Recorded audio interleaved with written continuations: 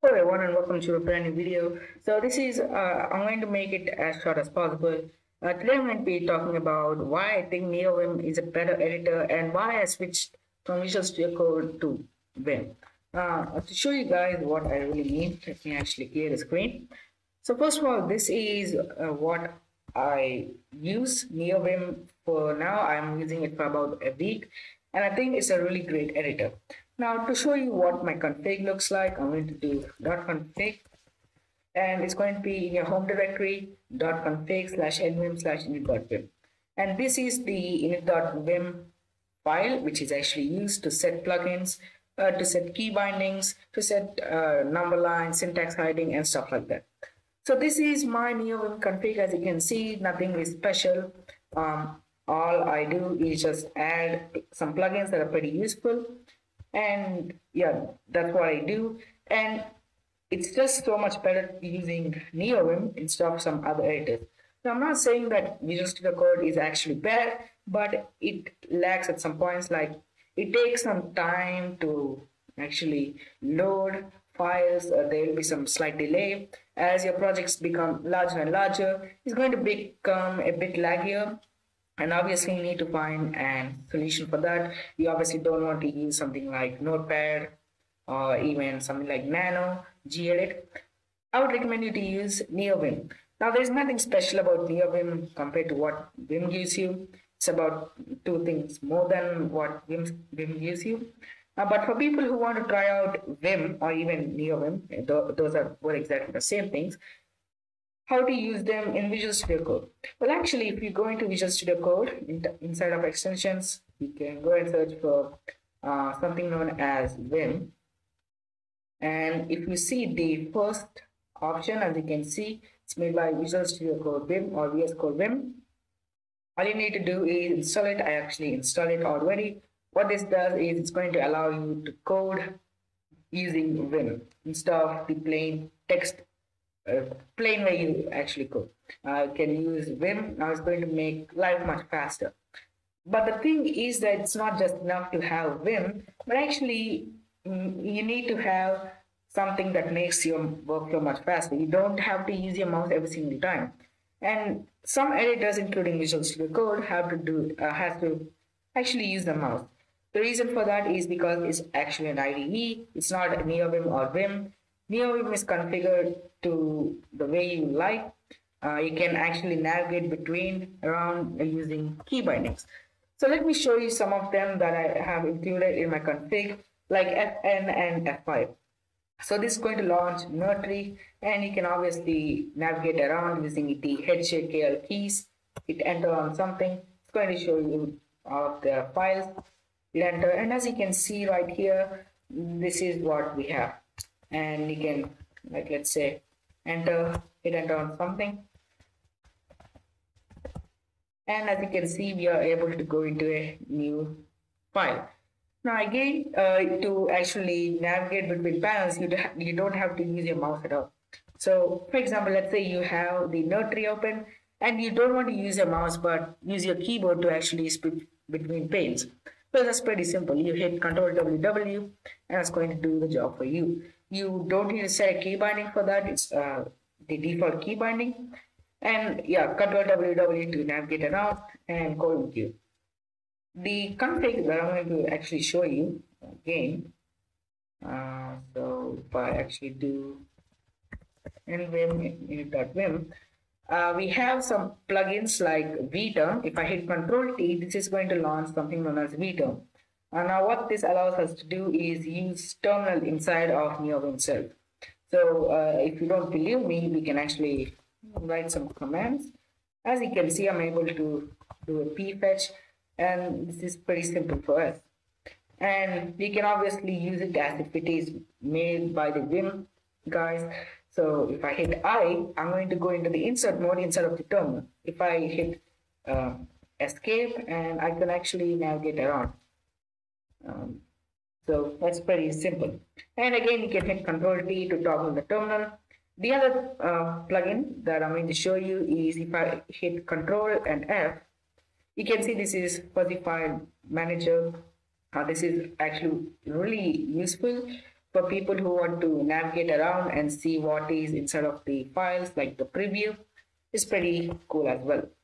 Let me go ahead and exit out and show you what exactly you need to do in order to get this. If I actually open up my Firefox, if you go into this repository, Vim plug, which I'm going to link in the description, what this allows us to do is inside of the config, I actually added some plugins, right? Using plug. Now, in order to use plug, you have to install Vim plug in your operating system. For people who want to install it on Unix or even Linux-based systems, you need to copy this command. This is for Vim, and there's obviously command for PowerShell in Windows, run it as an administrator. And for both Linux and Unix, for Neovim, you need to use this command. And if you want to get the Flatpak version, which is another type of package, you can use this. And for Windows, there is obviously the command for PowerShell. Just go ahead and do that. Now, I'm going to release the config files in the description. I'm going to put them in the description. Those are from GitHub. Those are my configs. So you'll get all of the Neovim configs, the fish config, the ZSH, bash. I'm going to actually include tmux in a couple of days. But for now, you'll get like the Neovim config. And all you need to do is just copy this command and then put it right here, and it should go ahead and install plug for you. And after you've done that, move the init.vim inside of my .files directory to this one, .config/nvim/init.vim. And then all you need to do is do plug install, and it should go ahead and install everything for you. I already installed it. Now the good thing to note is that you can add plugins, remove plugins.